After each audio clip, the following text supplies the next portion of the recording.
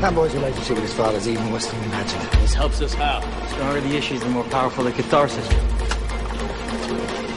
How are you going to reconcile them if they're so estranged? Well, I'm working on that, aren't I? Move fast. Cillian and Tom, first of all, how do your characters fit into the plot? Well, I play one of the heist members, like one of the gang of criminals. My role is to be a shape-shifting sort of forger type who, manipulates him by taking on and adopting personalities of his psyche.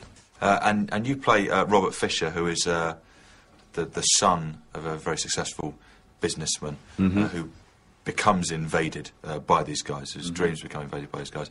But he does have a rather nifty mind army defending his mind. Oh, yeah, that's right, he does, yeah. Yeah. Do you think you'd have a good mind army?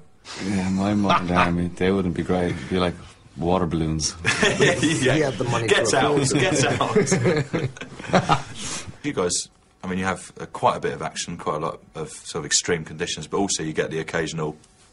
We did. It was loafing for me. Professional loafing, cardigans and slippers for me.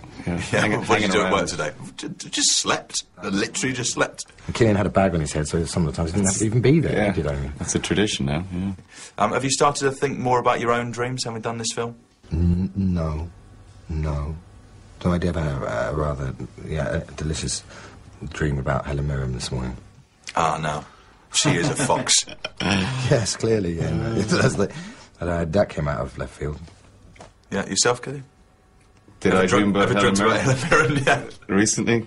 I can't remember that one. But I think Chris is, he has this power to, like, dream lucidly, and which involves dreaming and then being able to control like being aware that you're dreaming, but still being awake enough to actually manipulate it.